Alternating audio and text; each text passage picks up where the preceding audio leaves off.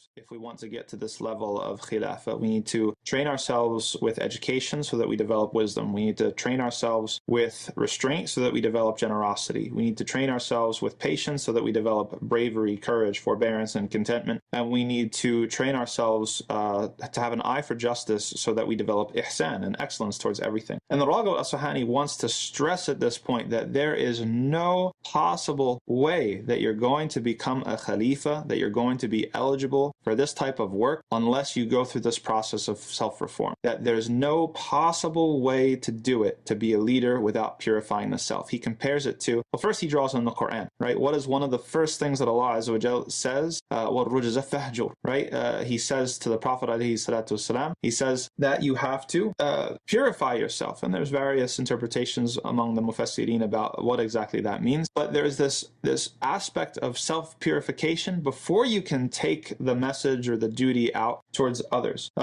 Because at the end of the day, it's as if you have a pure vessel, it's going to affect the contents of your vessel. And if your vessel is contaminated, it's going to contaminate the contents of that vessel, right? If you have a glass and the glass is, you haven't washed it in a long time, it's got streaks and stains and bits of food and things like that on the inside, then you put water into it, okay, what's going to happen to the water? It's going to get contaminated by whatever's in the glass, right? So that's you. You're the glass. Your heart, your soul is the glass. Don't think that you're going to assume this leadership role. A lot of us make this mistake, especially in the Muslim community when it comes to activism. We want to get into this activist role. We want to start rubbing elbows with the legislators and the community leaders and the people out on the street doing this work, doing that work, doing this work.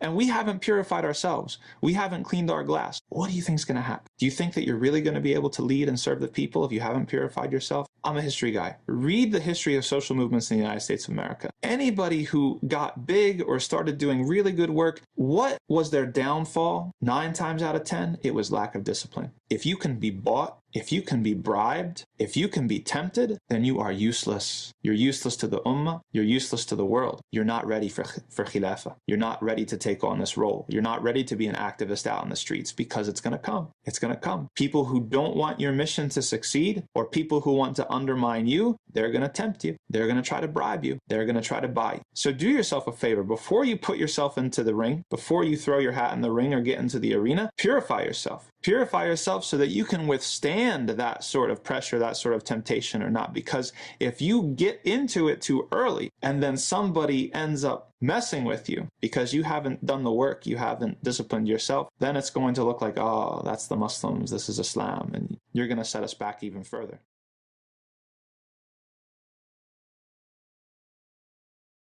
بسم الله الرحمن الرحيم